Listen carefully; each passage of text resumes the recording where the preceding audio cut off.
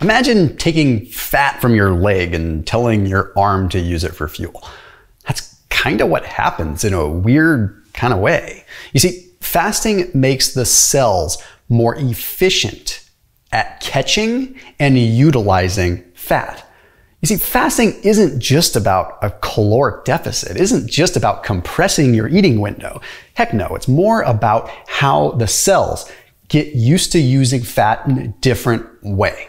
I do want to make sure you hit that red subscribe button, and then please do hit that bell icon. We've got daily videos coming out, and usually 2 or 3 a week coming out in the world of intermittent fasting or traditional longer term fasting. So please don't forget to subscribe and turn on notifications. I went ahead and popped a link down below too for the probiotic that I typically recommend, which is a probiotic called Seed. It's technically a synbiotic, and that's a 25% off discount link. So a synbiotic means it's a prebiotic and a probiotic, which basically means you're getting like a specific kind of fiber along with the bacteria. And that's why it has a capsule inside of the capsule. So you're basically getting a multi-stage delivery of what you need, the prebiotics, and then later on down in digestion, you have the release of the probiotics. So the potential kind of multi-stage effect is highly, highly effective. And the literature is starting to suggest that Seed has some really, really good strains of bacteria in their formulas. So it's really the only probiotic that I would ever recommend, and it's definitely good for people that are trying to change their diet.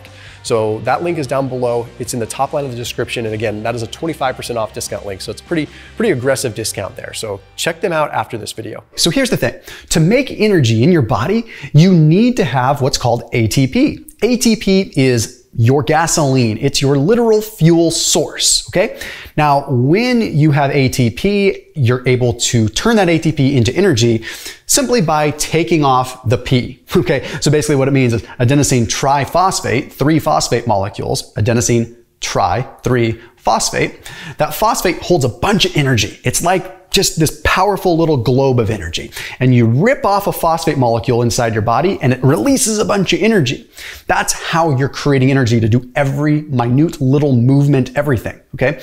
Well, when you're in a fasted state, it's really hard to create ATP.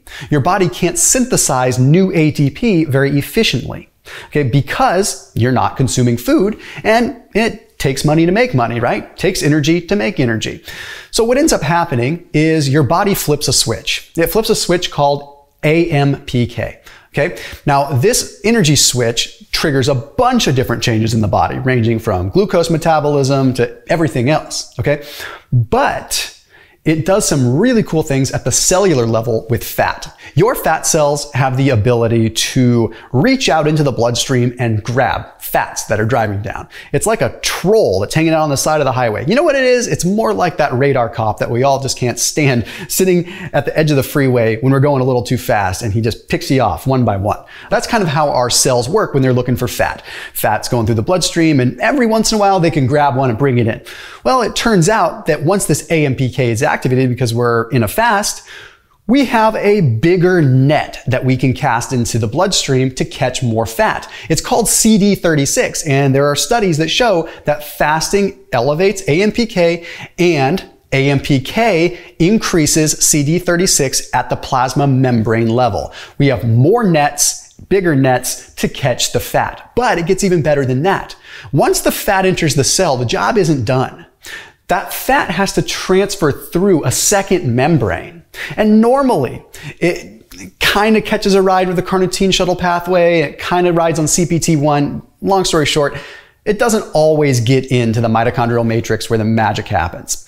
Well, it turns out, once again, when AMPK is activated via fasting, you have more CPT1. You have more shuttle buses. Okay, so think of it like this. Fat's cruising along down the freeway. It takes the exit and it gets into the membrane of the cell. Okay, but then it's stuck in traffic. So it parks and it needs a shuttle to get all the way in.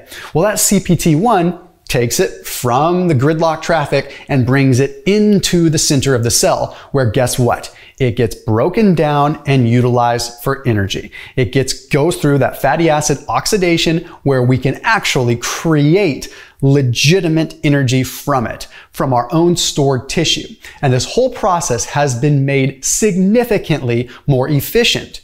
So when people say that fasting doesn't have an effect metabolically, that it's only calories in, calories out, they're forgetting the fact that we are making our bodies more efficient and more apt to use that fat. That's how fasting makes your cells crave fat. I'll see you tomorrow.